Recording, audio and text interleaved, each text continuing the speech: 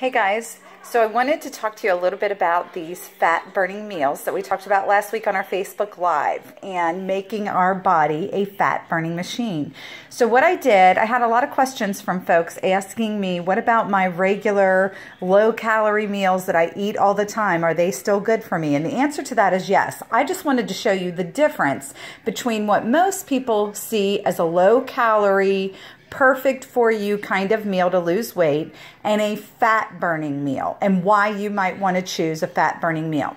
So first of all, what I have here are basically just two meals that people might eat. One is just a fried egg with some tomatoes and spinach and a little bit of cilantro sprinkled on top. And the other, and I haven't put this in the microwave yet, this is just some chocolate chip whole grain oatmeal and some fruit.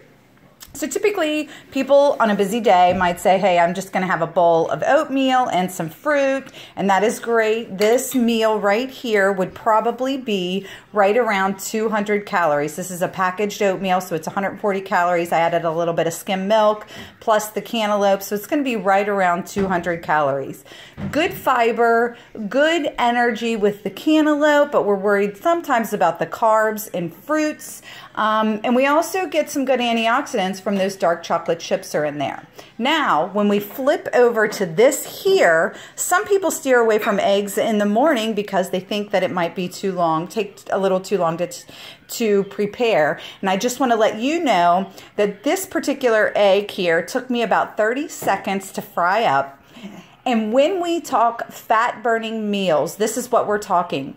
We need three components in a fat burning meal. We need an animal protein, we need a healthy fat, and we need some energy veggies. And we have all of that right here.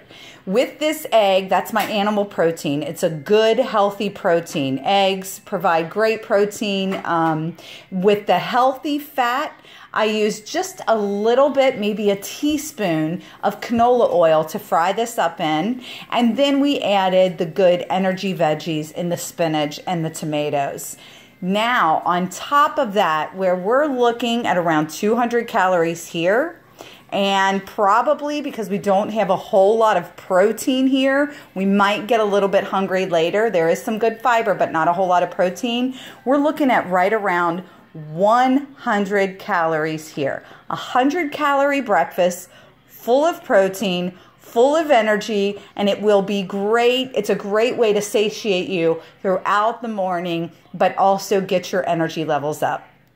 So that's just one of the differences between just a healthy low-cal meal like this and a good fat-burning meal like this fried egg and spinach and tomato.